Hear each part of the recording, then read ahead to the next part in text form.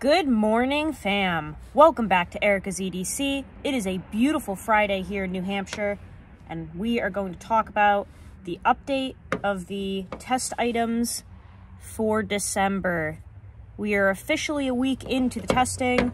As you can see, we have a whole bunch of stuff that we're running this month, so I figured we'd go over all of it and do a nice introduction of this custom Benchmade 940 here because everyone is very excited about it. We also are going to do a little bit of testing, so I have some cardboard here and we'll cut that up.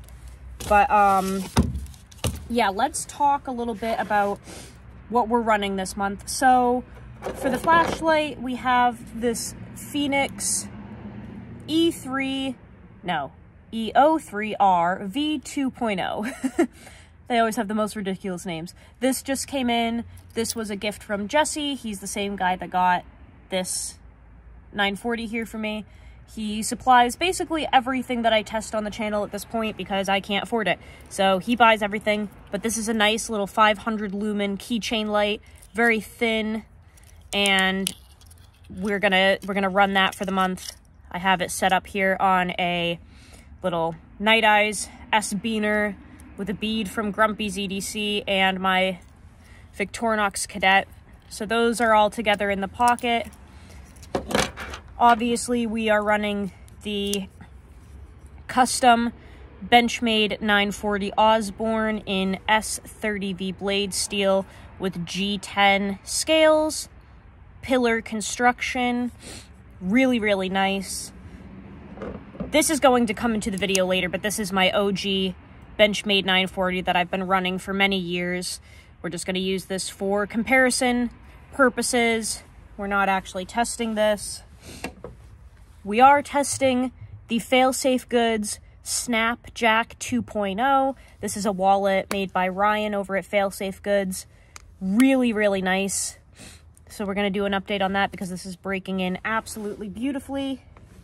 And then lastly, but not least, in this gorgeous Michael Richter slip with the wood grain texture, we have the Knife Guy Mods Reverse Slater.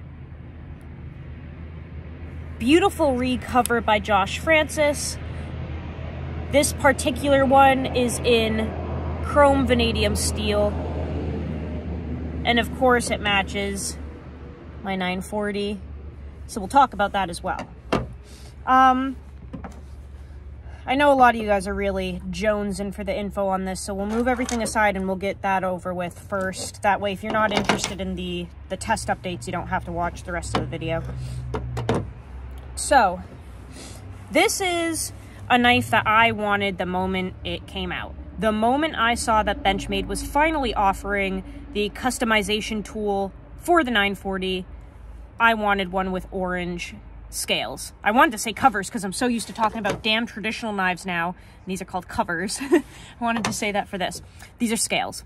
Did I have 200 and who knows how many dollars to do this? Absolutely not. So Jesse, being the EDC angel that he is, had this built for me. So this is obviously a 940 with all satin hardware. I didn't want any black on this. My original one has black hardware, which granted it's kind of worn off in some areas, so it looks silver, but the original 940 has black hardware, the black clip, silver, or satin, I should say, axis lock, and silver blade, but everything else is black, which, let me just say, I think it's kind of weird to do all black hardware, but the satin axis lock, like, either make everything satin or make that black too. I don't know. It just kind of is weird to me, but that's the original. That's what it looks like. Granted, you can't see completely because it's beat to shit, but I wanted all satin for this one, and I did put my own clip on it. It was sent with the silver satin split arrow clip. But this is one that it got worn out so much that I ended up just stripping the black coating off of it, and this is what it looks like now, which I really like, and it matches the rest of the knife. So that's what I wanted. I think it looks fantastic.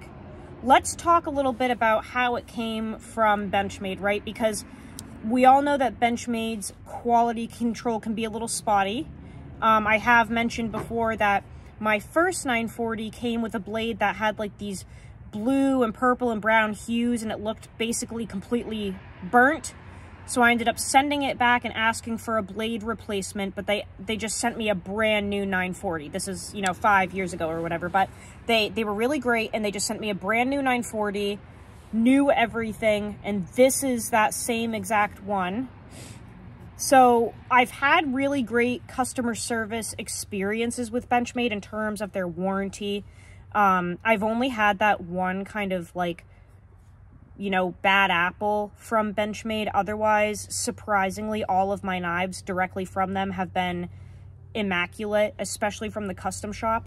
I don't generally order their basic model knives directly from them because they're more expensive. I'll order from like DLT Trading usually, and those were generally good too. Like edges, maybe a little crusty and burnt, centering on the bug outs, probably not perfect, but generally speaking, not horrible. And when you order directly from Benchmade, it tends to be way better. However, with the custom shop knives, which I have ordered a handful, they've always been absolutely flawless. I'm figuring because you're paying that higher price for the custom aspects of it, and because somebody is probably putting a little more attention to detail into it, they tend to be pretty freaking perfect from the custom shop. This one is no exception. So let me see if I can pick that up. Dead ass centered. Dead ass center. Absolutely razor sharp edge right from the factory, and even beautiful bevels, no burr. Let me see if I can, sorry, I'm like leaning over the truck bed here. Try and get this up close. So you can see that bevel is nice and even on both sides. It came so scary freaking sharp with no burr. Now the action isn't flicky like my other one yet, partially because it hasn't broken in, okay?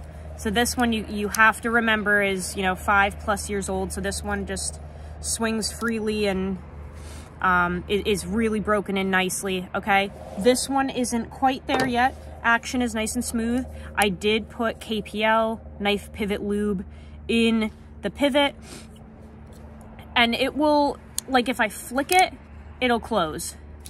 I really have to wrist flick it, and it will close, but it's not free swinging like the other one yet. And I will say, if I took the actual pivot screw out, took the blade out, and lubricated the washers themselves and put them all back together, I think it would freely swing.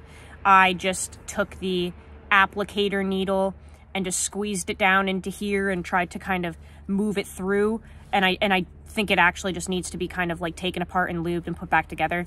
And I'm sure the action would be better. But for this, just having a quick little squirt in there, like your mom, it's actually really nice. So that's a plus. Everything came beautifully assembled.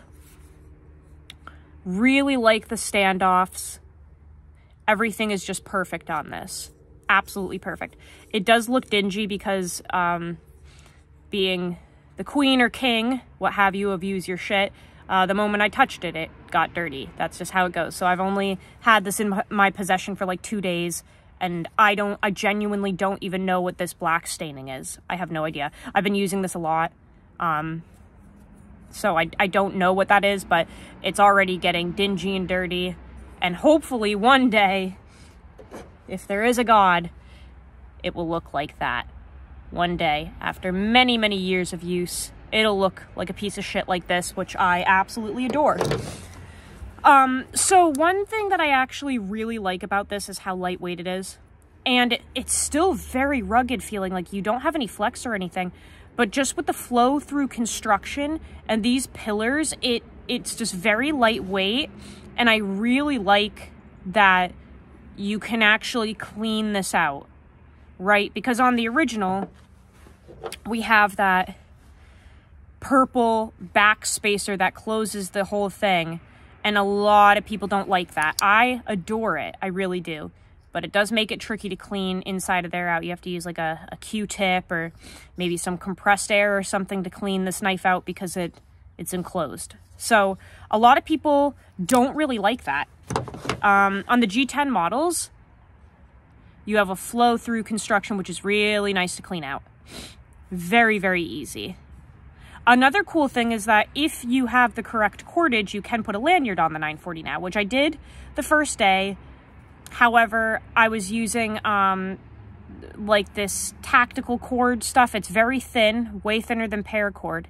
And I put a lanyard on here, but unfortunately the cord was just still too thick. And what happened was when I would close the knife, the tip would catch in the very top of that fabric on the lanyard, and then I couldn't open the knife, and I would have to kind of maneuver it around and get it to let go. Then I could open it. And it was also like over time, over the day, like slicing the top of that lanyard. So you're going to have to use something pretty thin because that blade comes down so close to that pillar. But you can absolutely run a lanyard in there if you figure out what cordage to use. Maybe a really thin leather cord or a crazy thin paracord. But you can surely, you know, cinch something up around there. I'll probably do that again soon once I figure out what I want to run on there. But so far, failed at that. But this is an absolutely beautiful piece from Benchmade. And I'm really excited to test it for the month and see how it does. I think it's going to do fantastic. I mean, hell, I've put this one through the ringer and it just doesn't give up. So I don't see why this one would be any different. I do have a 15 DPS edge on my original one, which I don't know if you'll pick up because it's so filthy. I'm hoping you can see kind of the thickness here of that bevel, how laid back it is. So I had a little bit of trouble with this 940 years ago when I first got it. And during, I believe, my second round of testing with it, I laid the edge back to 15 DPS to see if it would slice better, and it absolutely does. This is a game changer for this knife. It's a very thick stock, and you do not have a lot of space here for that to thin out. So the BTE, the behind the edge thickness on this particular blade in the 940 is very thick. It does not allow you to slice very well. However, if you remove some material and you lay that edge back, it really does help. It slices much better. So this is a really good performer now that it has that laid back edge. I'm not sure if I'm going to do that right away.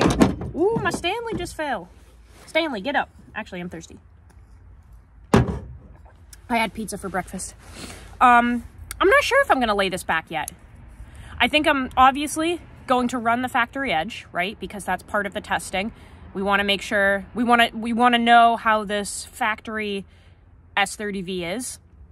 So we'll run that. When it comes time to sharpen this, I'm not sure if I'm going to lay the edge back or leave it as it is. We'll see. I'm sure at some point I'll lay it back because it just works better, but I'm not sure if we'll get to that point during this testing. We'll see. But there's the introduction to the custom 940. Absolutely incredible. I can't wait to just beat the shit out of this thing and make it look like a piece of trash. I love that. This is absolutely going to be a beater.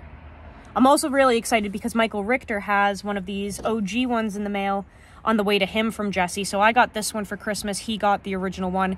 His is on the way to him. I can't wait to hear how Michael likes his or dislikes. You know, you never know. But these are just some of the best knives for real. I really do like the 940 for my work, my lifestyle. This knife is dang near perfect for me. I really, really enjoy them. So there's that. Let's just do a little update on the rest of the stuff that we're testing. The reverse slater here. So this has been doing absolutely incredibly well. I laid this CV edge back the moment I got it, basically. Really fat 15 DPS bevel on this bad boy. Now, obviously, it has the Teeners, which you can see on the bevel now. But this just keeps going, guys. This edge Now that it's laid back and I removed that completely burnt, crusty steel, this is still crazy sharp, guys.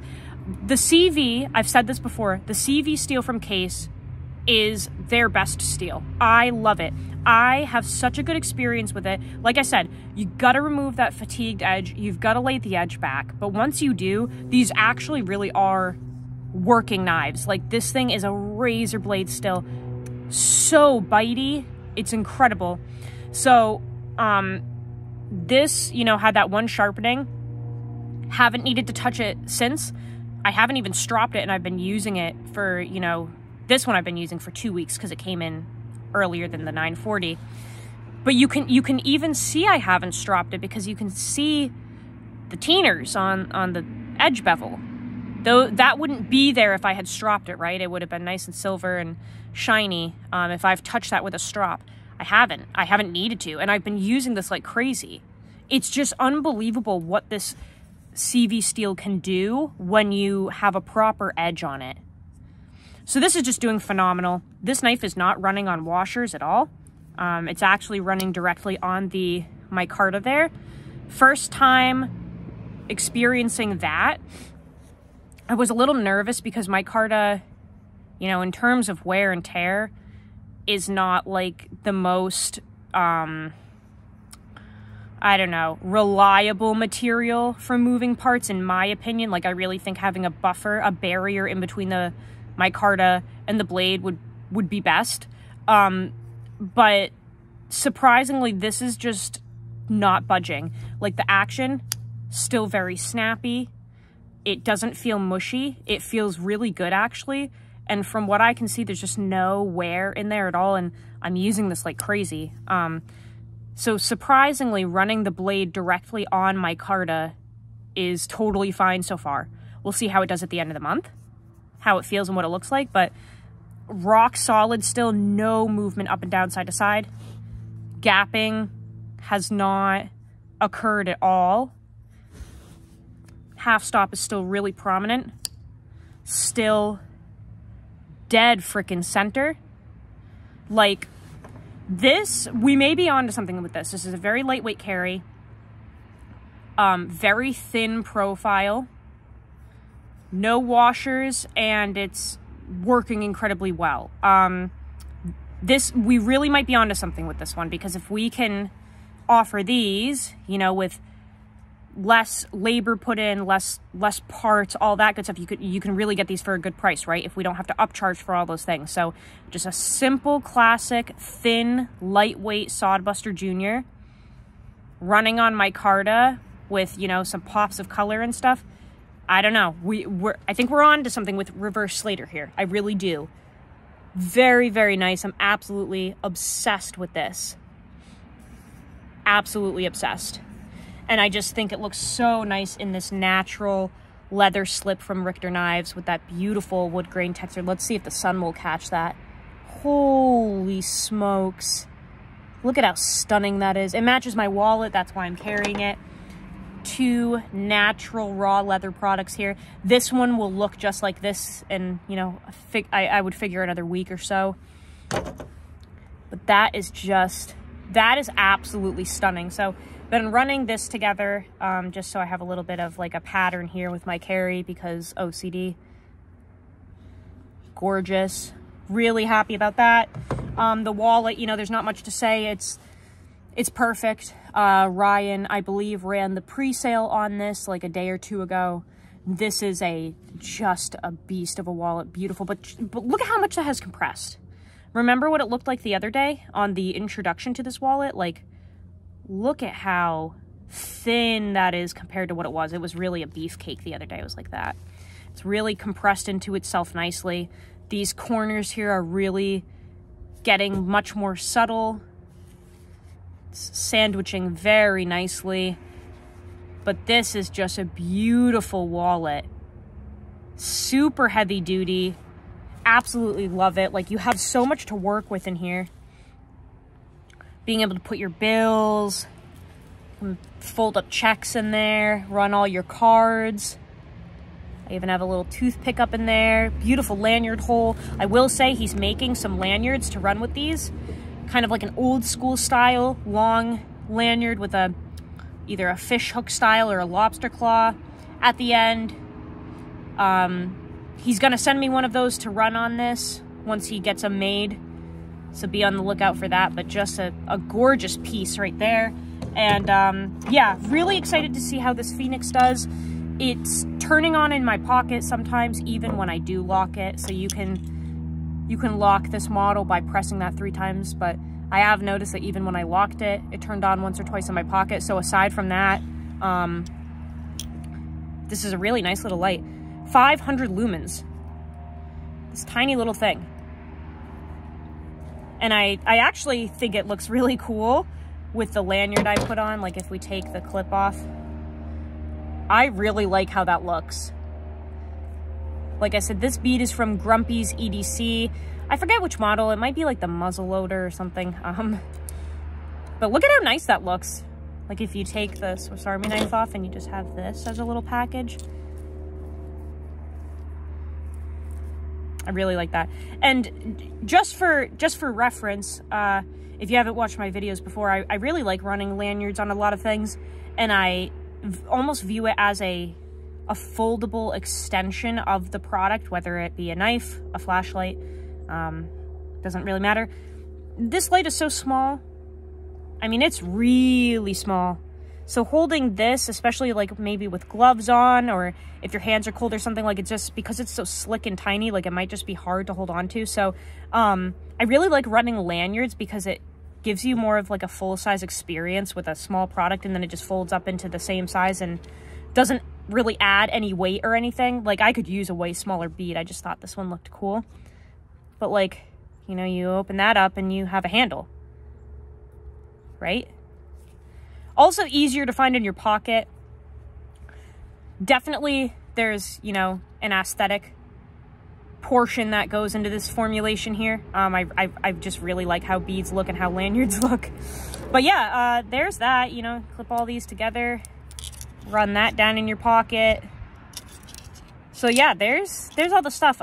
Before I head out, let's just see how this factory edge runs on this, just for, you know, testing purposes. And we have it documented. Let me lift you guys up a little bit here. I'm not showing my face because I don't have makeup on yet. I actually look like a dumpster fire in real life. I've been working all morning outside and with the dogs, and I have no makeup on, so me nervous about showing my face.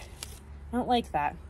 Let's see how this factory edge does. And like I stated earlier, you know, I started using this the moment it got here, nonstop, but let's just kind of see how sharp she is. Y'all can see, right? Come on. That's sharp, guys. I mean, this is just, it is like a hot knife through butter, I swear. This is very, I mean, there's just no effort. Extremely sharp.